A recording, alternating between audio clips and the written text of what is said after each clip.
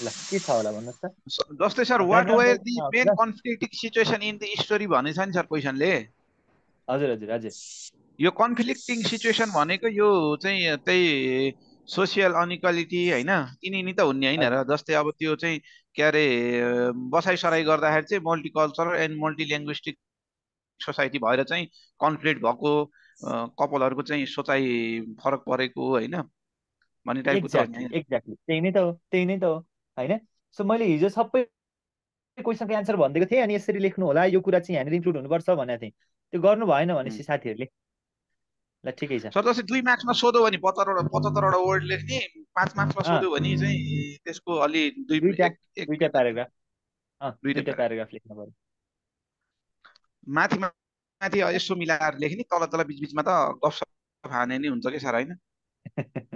भइहाल्छ त्यही नै अब यसो मिलाएर लेख्ने नि सर तपाईँहरूलाई आइहाल्छ नि टेन्सन गर्न पर्दैन। जस्ट तपाईँले जे बुझ्नु भएको छ नि बुझेको कुरालाई अलिकति आफूले एक्सप्लोर गर्न सिक्ने त्यति मात्रै हो। धेरै कुरा यहाँनिर गर्न पर्दैन है। ल हेर्नुहोस् त मैले यहाँनिर हेर्नुहोस् है।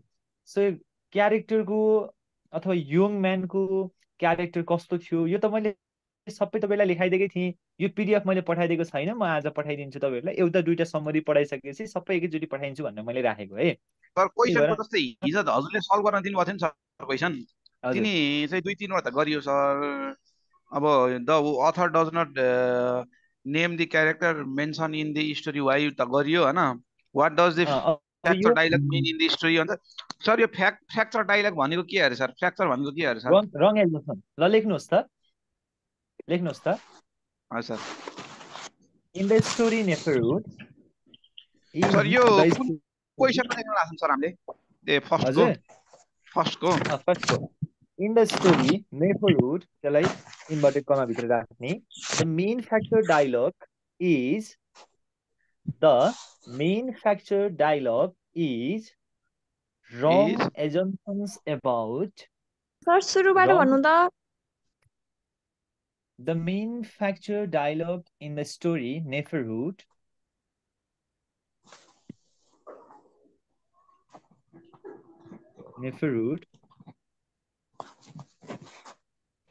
the main sir factor dialogue the main factor dialogue in the story Neferhood Nefer भन्दै पनि भयो है in Never the in the story neighbours the main fracture is wrong assumption about neighbourhoods हो। neighborhoods because सर मेरो त line गएर रोकियो कि हेतरी। बिकज अफ भनिदिनु के लेख्नु भयो ल फेरि भनिदिनुहोस् त।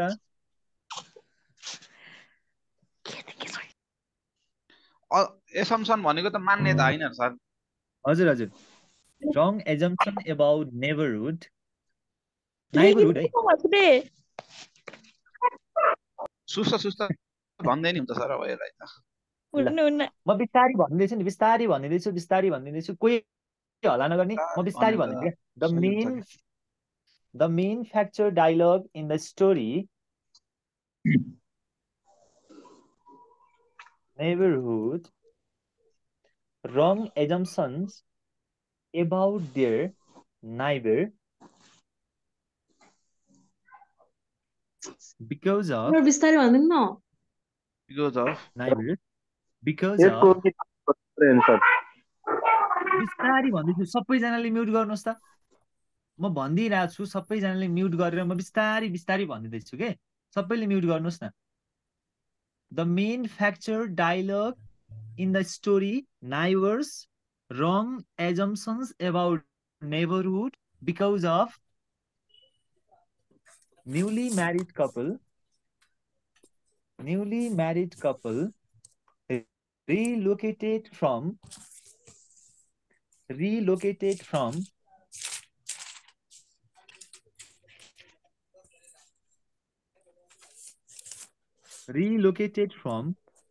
one particular territory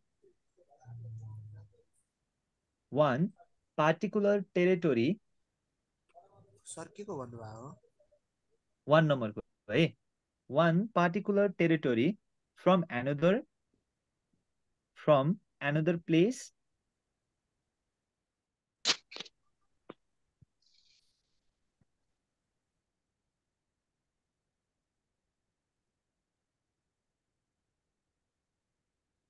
भयो भयो sir in another place where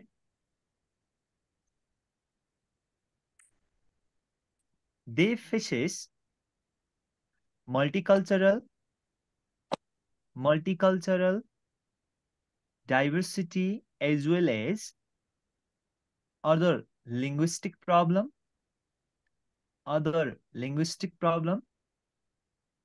by dominating, discriminating from the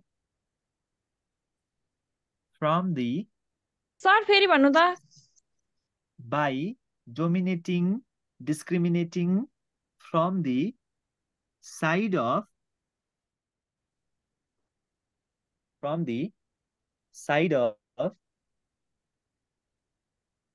neighborhood, so that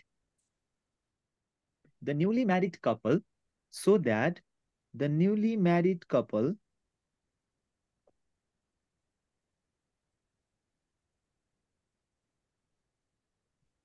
feel helpless, surprised, and wrongly treated to their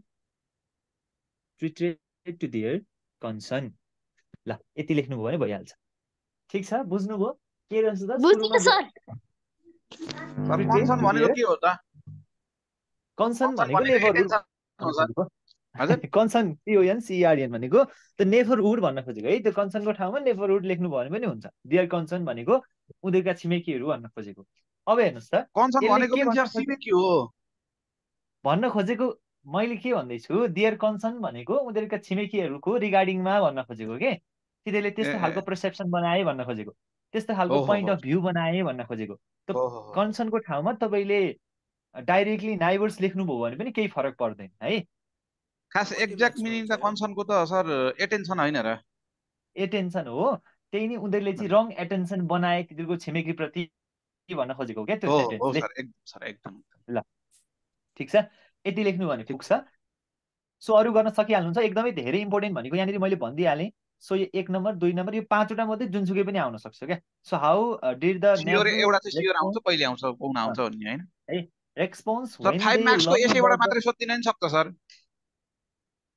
योबाट त सोध्दैन 5 मार्क्सको त यति मात्रै चाहिँ नसोध्ला अलिकति पछाडि जस्तै केहीले थपेर हामीसँग चाहिँ दिन्छ सातवटा स्टोरी छन् हैन हजुर हजुर सातवटा स्टोरीबाट कुल भनेको 5 मार्क्सको होइन र सर 5 मार्क्सको हजुर हजुर कुल 5 मार्क्सको होइन नि 7वटा स्टोरीबाट जम्मा जम्मी 5 मार्क्सको मात्रै चाहिँ होइन जस्ट हामीले के हजुर बुझौँ भन्दाखेरि चाहिँ अब यति मध्येबाट जुन पनि सोध्न सक्छ अहिले मैले यो दिएकोबाट तपाईँहरूलाई हजुर हजुर अनि यसमा चाहिँ अर्को तपाईँहरूले के प्रिसेप्सन बनाउनु होला भन्दाखेरि चाहिँ जस्तो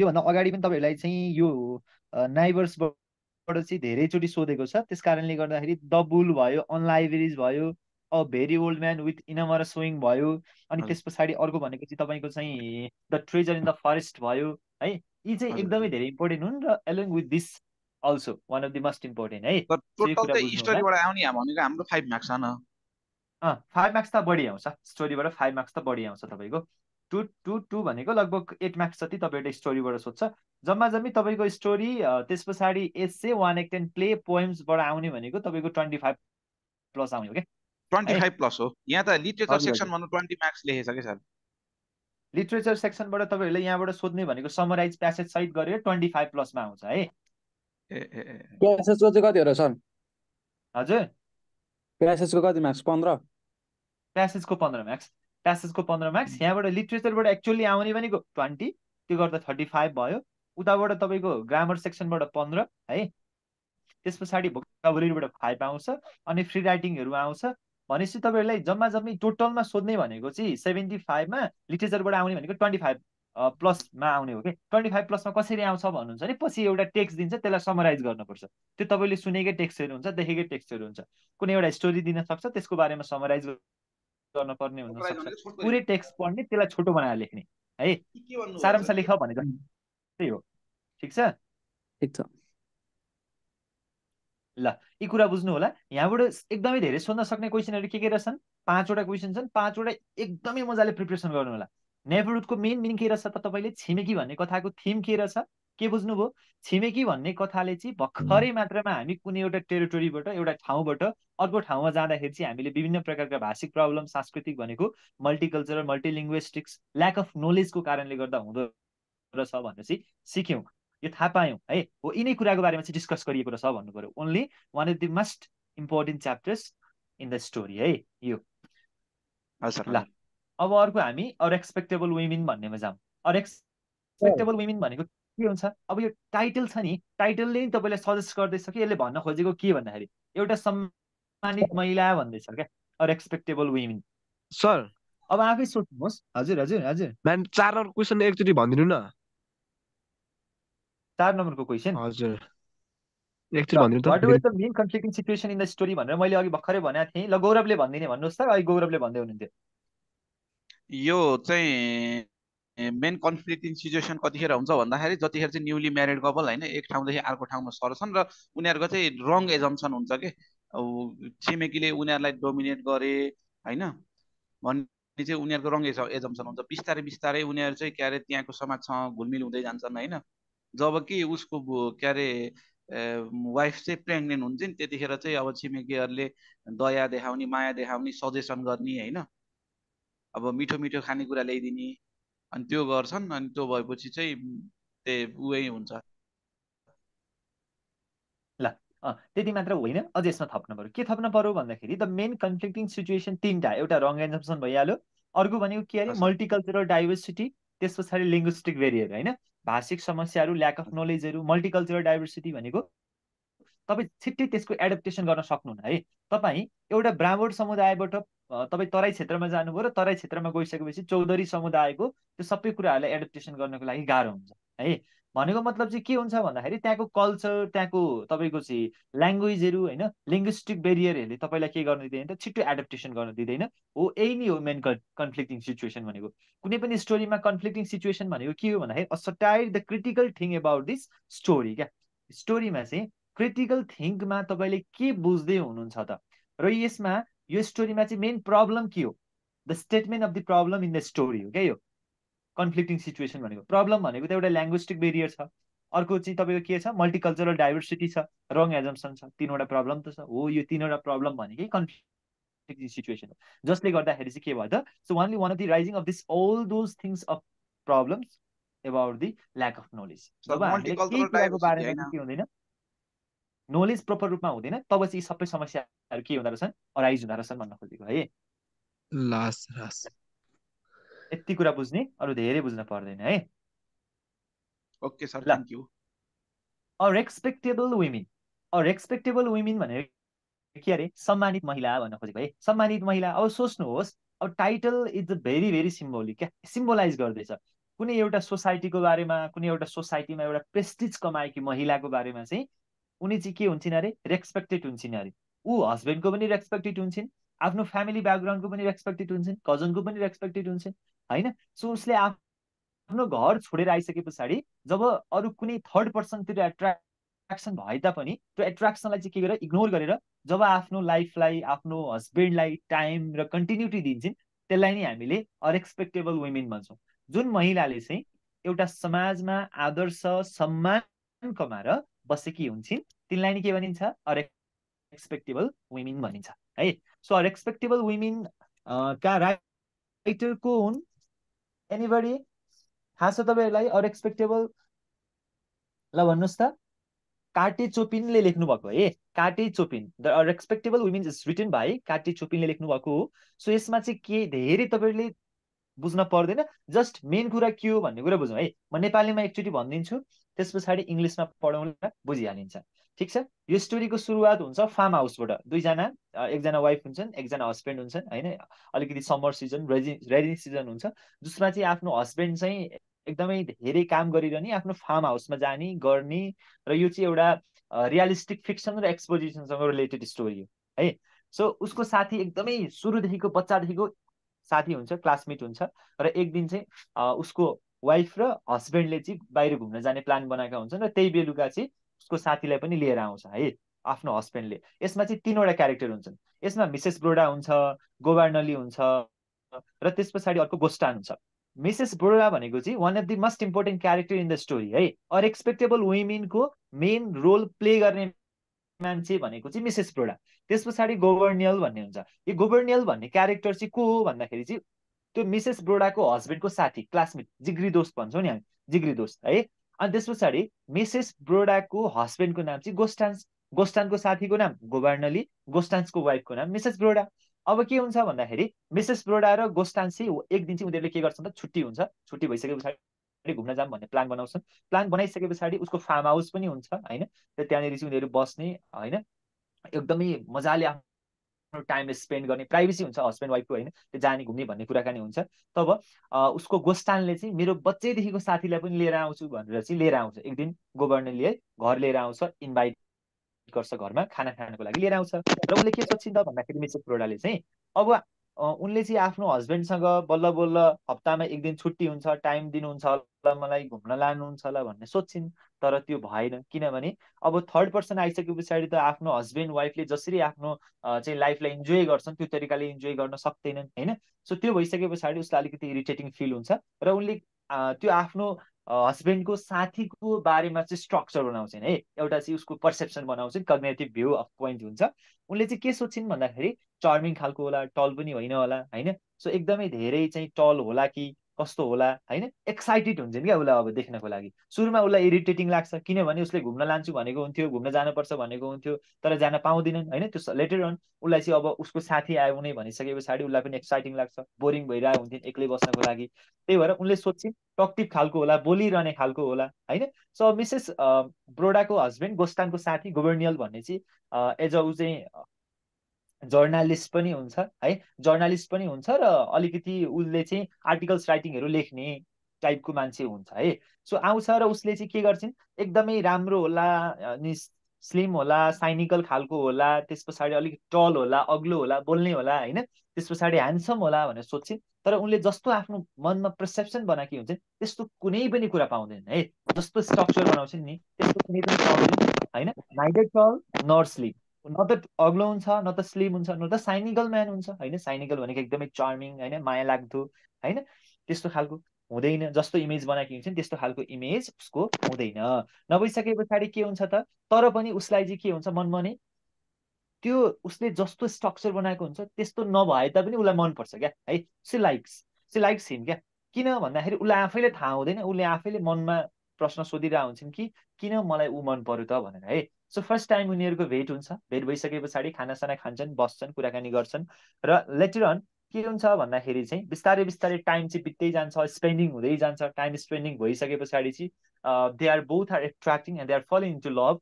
दुईजना चाहिँ जुन गोबर्नियली छ र मिसेस ब्रोडा छन् तिनीहरू दुईजना चाहिँ लभमा पर्छन् र एट्र्याक्सन हुन्छ है। मिसेस ब्रोडालाई चाहिँ गोबर्नियल प्रति चाहिँ एट्र्याक्सन हुन्छ। कस्तो प्रकृतिको एट्र्याक्सन, सी डिडन्ट नो, उसलाई आफूले थाहा पनि हुँदैन, उसलाई सी टोटल्ली अननोन क्या, उसलाई चाहिँ केही थाहा हुँदैन। त्यही पनि उनीहरूको चाहिँ के हुन्छ त, गोबर्नियलको पोजिटिभ क्यारेक्टर जहिले पनि पोजिटिभ तरिकाबाट हेरिरहेको हुन्थिन् र कुनै दिन आएन भने पनि उसलाई भेट्नको लागि एकदमै धेरै एक्साइटेड हुन्थिन्। र उनीहरू दुवैजना चाहिँ अब के गर्न थाले, एकअर्काप्रति एट्र्याक्सन भएर घुम्न जान थाले, टाइम स्पेन्ड गर्न थाले, मुभी थिएटरहरू जान थाले होइन। सो त्यो भइसके पछाडि चाहिँ उसको हस्बेन्ड भने चाहिँ एकदमै चार्मिङ खालको, केयरिङ खालको, हस्पिटेबिलिटी खालको भनेको फ्रेन्डली खालको थियो होइन। आफ्नो वाइफलाई चाहिँ जति गर्न पर्ने, जति केयर गर्न पर्ने, जति लभ दिन पर्ने सबै दिने मान्छे है, त्यति दिने खालको मान्छे रहेछ। अनि अलिक लेटर अन टाइम बित्दै गयो, समय बित्दै गयो, त्यसै बित्दै गइसके पछाडि उसलाई के लाग्यो भन्दाखेरि मिसेस ब्रोडालाई चाहिँ होइन, मैले मेरो हस्बेन्डलाई अब धोका दिनु हुँदैन, मेरो हस्बेन्डलाई धोका दिनु हुँदैन। यदि मैले मेरो हस्बेन्डलाई धोका दिएँ भनेदेखि उहाँको इमेज यो समाजमा कस्तो पर्छ होला, समाजले उहाँलाई के भन्छन् होला, मलाई के भन्छन् होला भनेर उसले सोध्छिन्। र त्यस पछाडि उसलाई तनाव हुन्छ, टेन्सन हुन्छ र उनले भन्छन् कि अब हामी चाहिँ यो लभमा पर्न हुँदैन, यो एट्र्याक्सनमा पर्न हुँदैन, म तपाईँसँग बस्दिनँ भनेर भन्छन्। र गोबर्नियलले पनि अहिलेसम्म still he does not propose to him her होइन, उसलाई चाहिँ के गरेको हुन्न त, प्रपोज गरेको हुँदैन है। उसलाई चाहिँ अहिलेसम्म पनि त्यो गोबर्नियलले चाहिँ प्रपोज गरेको हुँदैन। तर मिसेस ब्रोडा चाहिँ ऊप्रति एकदमै धेरै एट्र्याक्सन हुन्छ है।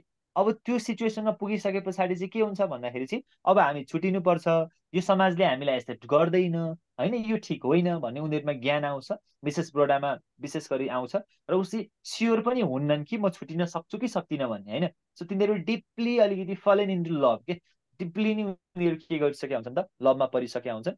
आफ्टर लेटर अन अब त्यस पछाडि चाहिँ उनले एउटा डिसाइड गर्छन् कि म मेरो दिदीकोमा जान्छु, फुपूकोमा जान्छु, सहर जान्छु, 1-2 हप्ता बस्छु, जबसम्म यो गोभर्नियल यो फार्म हाउसबाट जाँदैन तबसम्म म सहरमा गएर बस्छु भनेर भन्छन्। र त्यस पछाडि उसको हस्बेन्डलाई पनि अलिकति शङ्का लाग्छ, के भएछ भनेर सोध्छ, अनि त्यस पछाडि आफ्नो साथीलाई भोलिपल्ट बिहान जानको लागि आग्रह गर्छ, त्यो फार्म हाउसबाट चाहिँ अब तिमी जानुपर्छ भनेर आग्रह गर्छ। त्यस पछाडि चाहिँ भोलिपल्ट ऊ गइसके पछाडि पर्सिपल्टै आउँछन् र they are living happy life है। उनीहरू चाहिँ दुईजनाले सेलिब्रेट गर्छन् मजाले आफ्नो लाइफलाई चाहिँ, अनि इन्जोय तरिकाले बिताउँछन् र स्टोरीको चाहिँ एन्डिङ हुन्छ। र यसमा हामीले बुझ्नुपर्ने दुईटा कुरा मात्रै छ, एउटा के भन्दाखेरि सोसल प्रेस्टिज है। सोसल प्रेस्टिज भनेको समाज। हजुर ल, यसमा चाहिँ हामीले दुईटा कुरा बुझ्नुपर्छ, एउटा सोसल प्रेस्टिज है, सोसल के भन्नुभयो तपाईँको आवाज अलिक कति सानो आएको फोनमा बोल्दै हुनुहुन्छ होला। खै के भन्नुभयो उहाँले, हामीलाई भन्नुभयो कि कसलाई भन्नुभयो त? खै बुझ्दै बुझ्दैन। क्लास चल्दा चल्दै फोन आयो होला। फोनमा बोल्नेले त ट्याक्कसँगले अनम्युट म्युट गरेर गर्नु पर्यो नि त है। ल ठिक छ, अब यसमा हामीले दुईटा कुरा बुझ्नु पर्यो। ल अब यसमा दुईटा कुरा बुझ्नु पर्यो है। एउटा कुरा के सोसल प्रेस्टिज बुझ्न पर्यो होइन। त्यस पछाडि अर्को भनेको चाहिँ तपाईँको चाहिँ के भयो त, पर्सेप्सन भयो है। दुईटै कुरा भनेको मैले, एउटा पर्सेप्सन एउटा सोसल प्रेस्टिज। दुईटा उसले के गरिन् त, मैले मेरो हस्बेन्डलाई के गर्नु हुँदैन, चिट गर्न हुँदैन, धोका दिन हुँदैन भन्ने एउटा उसलाई कन्साइसनेस भयो। अर्को भनेको समाजमा सबै कुरालाई के गर्नुपर्छ, एउटा मर्यादा राख्नुपर्छ, प्रेस्टिज हुनपर्छ सोसलमा। त्यो भयो भने सोसल नर्म्स रेगुलेसन्स त्यस पछाडि रुल्सले हामीलाई चाहिँ यो सोसाइटीले एक्सेप्ट गर्छ भनेर चाहिँ यो स्टोरीको एन्डिङ भएको छ। र हामीले योबाट सिक्नुपर्ने कुरा पनि त्यही नै हो, ठिक छ। हामी कुनै पनि आफ्नो रिलेसनसिपमा थर्ड पर्सनलाई लिएर आउनु हुँदैन। जुन कन्टिन्युटी छ, जुन हामीले कन्ट्रिब्युसन गर्नुपर्ने आफ्नो पार्टनरलाई, त्यो गर्नुपर्छ। र सोसल नर्म्स रेगुलेसन। हजुर पर्सेप्सन भनेको थिङ्किङ, पर्सेप्सन भनेको तपाईँको नजरिया भन्छ नि, हेर्ने तरिका, पर्सेप्सन भनेको है नजरिया भन्छ। हेर्ने नजर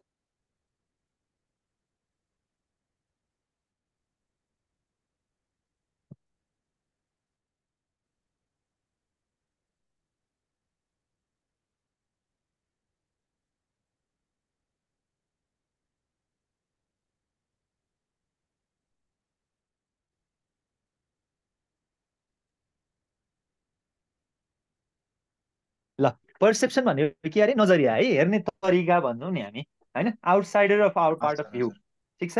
हाम्रो कसरी हेर्छौँ त भन्ने कुरा है, नजरिया हो। यो दुईटा कुरालाई हेर्नु पर्यो, के अरे आफ्नो रिलेसनसिप छ नि, त्यो रिलेसनसिपलाई स्ट्रङ बनाउनु पर्यो। सोसियल प्रेस्टिज हजुर र प्रेसिप्सन, पर्सेप्सन है, पर्सेप्सन प्रेसिप्सन हामीलाई नि भन्नु हो अञ्जनाले। खोइ हल्ला धेरै भयो ल यो जे कुरा गरिन्छ नि हामीले, यो पर्सनल कुरा गर्दाखेरि चाहिँ माइक म्युट गरेर गर्नुपर्छ के है, डिस्टर्ब हुन्छ क्लासमा, ठिक छ। ल अब हेर्नुहोस् त, मैले यो स्टोरीमा चाहिँ यो रियलिस्टिक फिक्सनसँग रिलेटेड छ भनेको मतलब चाहिँ हामीले जुन कुरा सोध्छौँ, जुन कुरा गर्छौँ, यो भनेको चाहिँ रियलिस्टिक फिक्सनसँग रिलेटेड भयो है। अब हेर्नुहोस् त, यसले चाहिँ के गर्छ अरे भन्दाखेरि चाहिँ मिसेस ब्रोडाको हस्बेन्डसँगको इनियर कन्फ्लिक्टिङ सिचुएसनलाई त हेरेको हो नि यसले। इनियर कन्फ्लिक्टिङ सिचुएसन भनेको भित्री पार्टको सिचुएसन, आफ्नो मनमा नै कन्फ्लिक्टिङ भइरहेको छ। मेरो हस्बेन्डलाई चाहिँ धोका दिनु हुँदैन भन्ने उसमा के भयो त, कन्साइसनेस आयो, चेतना फैल्यो है। सो अब कोही एउटा मेल र फिमेल एट्र्याक्सन हुनु भनेको त नेचुरल प्रोसेस हो नि है। मेल र फिमेल एट्र्याक्सन हुनु भनेको नेचुरल प्रोसेस हो है। तपाईँलाई कोही एउटा बोइज मन पर्नु र तपाईँलाई कोही गर्ल मन पर्नु भनेको दिस इज नेचुरल प्रोसेस है। बट तपाईँ कुन तरिकाको पर्सेप्सन बनाउनुहुन्छ त, कुन तरिकाको तपाईँको नजरिया छ भन्ने कुरा चाहिँ यो अनएक्सपेक्टेबल वुमेनले सिकाउँछ है त। ल अब हेर्नुहोस् त, यसलाई अलिकति इङ्ग्लिसमा पढौँ। फर्स्ट प्याराग्राफ मलाई लाग्छ गौरवले पढ्नुहुन्छ। ल गौरवजी गो अहेड।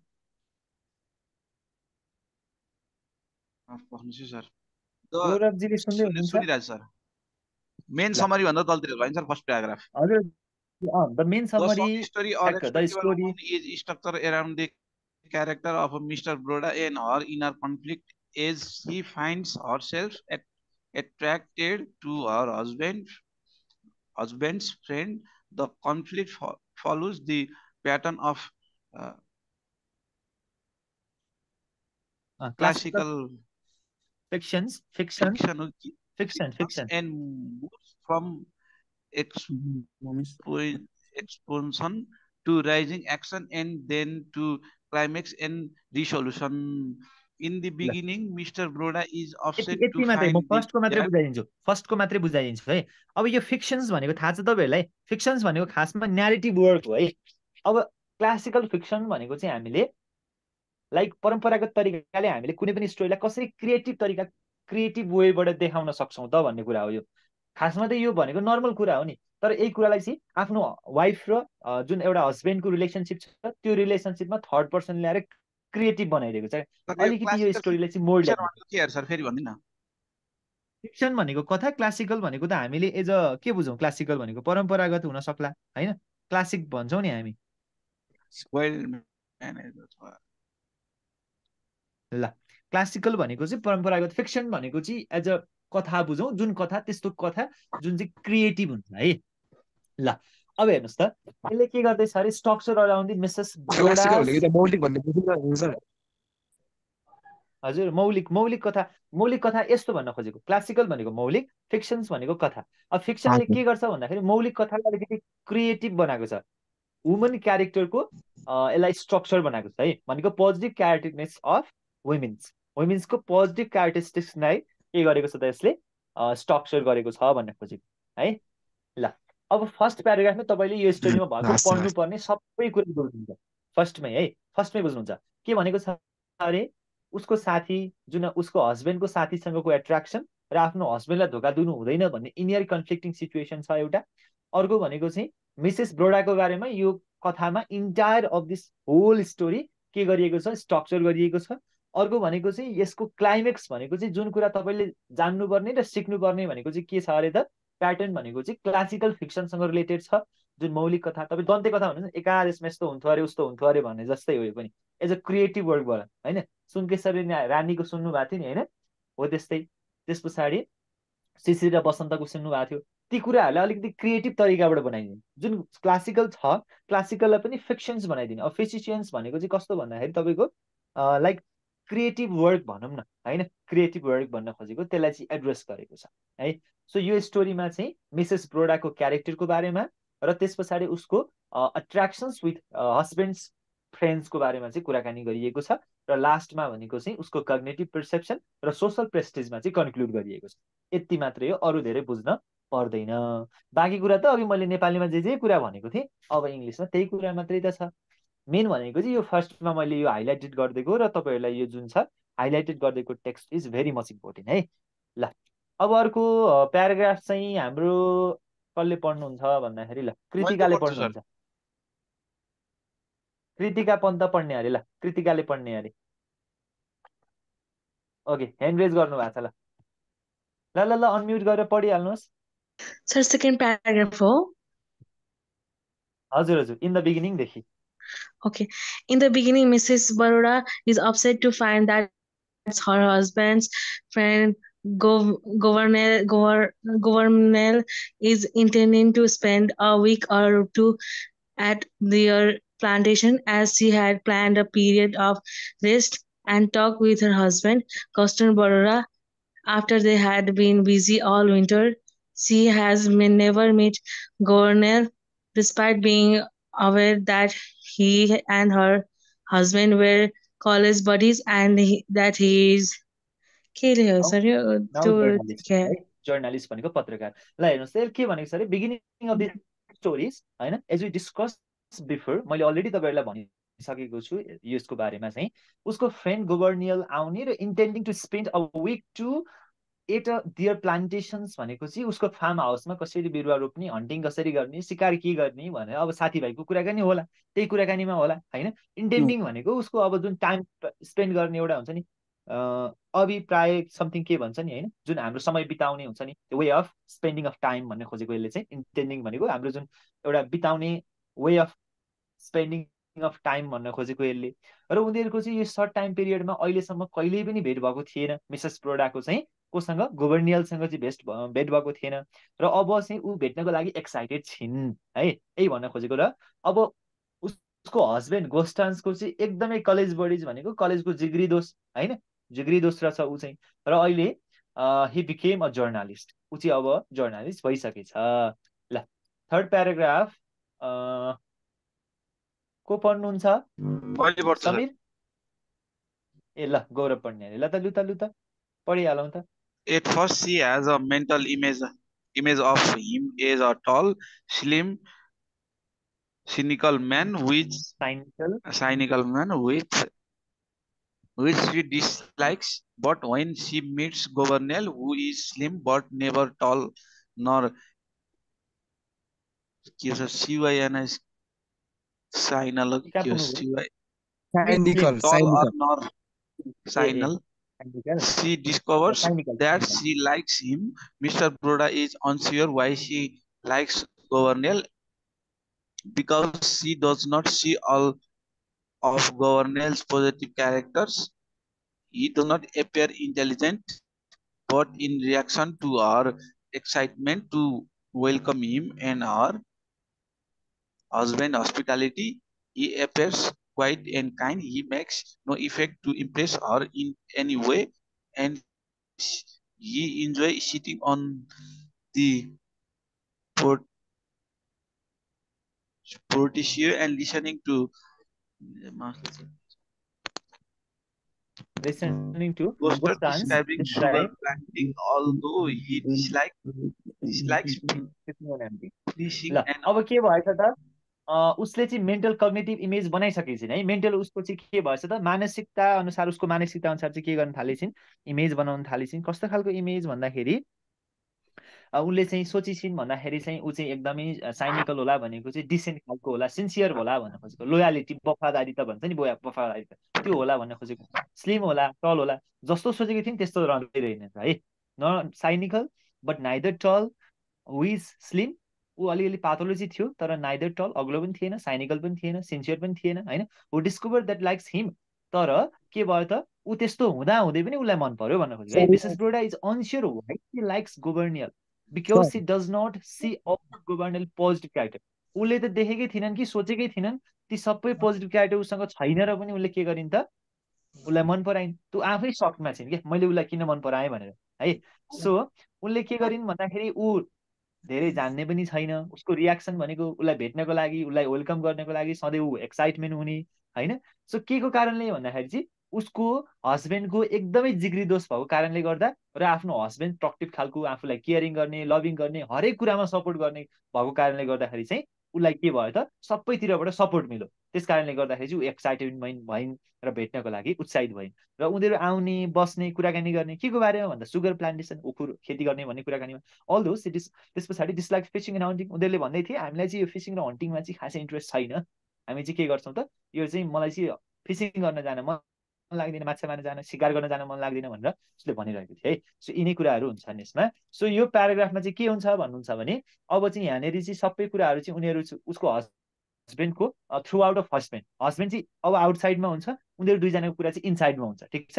अब यो स्टोरीमा आउटसाइड छ हस्बेन्ड, यो प्याराग्राफमा चाहिँ किन भन्दाखेरि चाहिँ अब हस्बेन्डको विदाउट हस्बेन्ड है, यहाँनिर चाहिँ अब के हुन्छ त without the entering of the husbands hospitality, so they are entering into fall into the love and both those who are attractions in love है। अब उनीहरू चाहिँ के भयो त एट्र्याक्टिभ भयो एकअर्काप्रति, र उनीहरू रिलेसनसिपमा बस्न थाले, र तिनीहरूको रिलेसनसिप चाहिँ धेरै दिनसम्म टिकेन।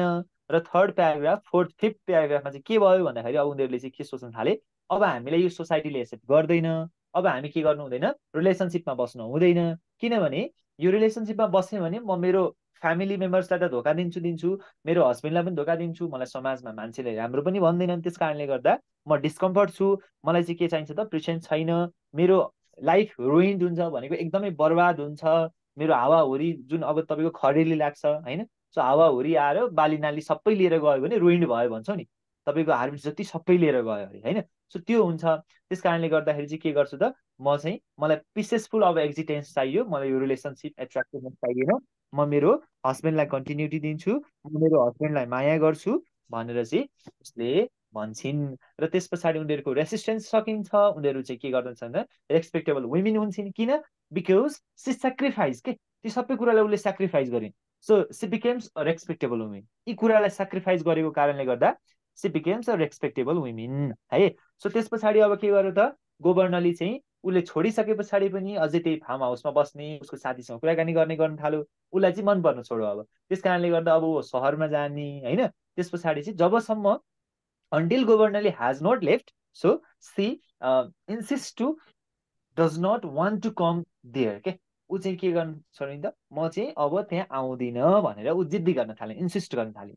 जब उसले अब आफ्नो साथीले चाहिँ रिक्वेस्ट गर्यो तिमी यहाँबाट जाऊ भनेर भन्यो, त्यस पछाडि चाहिँ के भयो त अनि गयो। ऊ गइसके पछाडि चाहिँ डिजर्भ हर डिसएप्रुभल अनि C kisses her husband and hopes that she was overcome everything and will now treat him with more respect. त्यस पछाडि उसले जति पहिला उसले आफ्नो हस्बेन्डलाई माया गर्थे त्यसको डबल गर्न थालिन्। दुवैजनाले आफ्नो ह्याप्पी लाइफलाई लिभिङ गर्न थाले र उनीहरू त्यो सोसाइटीमा चाहिँ सर्भाइभ गर्न थाले भनेर भनेको छ है। सो यो भयो। अब यसमा मैले 2-4वटा क्वेसन राखिदिएको छु होला, राखिदिएको छैन भने पनि म दिन्छु है।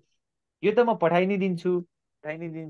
सो तपाईँले बुझ्नु भएको योबाट आइडिया के हो र लास्ट इयरमा सोधेको यहाँबाट धेरै सोधेको is not very important story but कहिलेकाहीँ सोध्न सक्छ। त्यस कारणले गर्दा यसलाई पनि प्रिपेयर गर्नु होला। मैले what is the main idea we got from story अथवा वी गेट भनौँ है, गट नभनौँ गेट फ्रम दिस स्टोरी। यो स्टोरीबाट तपाईँको के कुरा चाहिँ प्राप्त गर्न सक्नुहुन्छ यो लेखेर आउनु होला सबैजनाले है। So this is the assignment for every one for today's class है त।